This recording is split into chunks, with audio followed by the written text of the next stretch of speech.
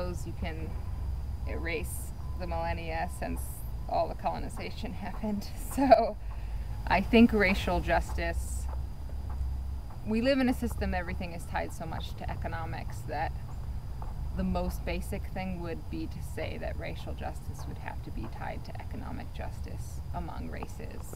And I think while I'm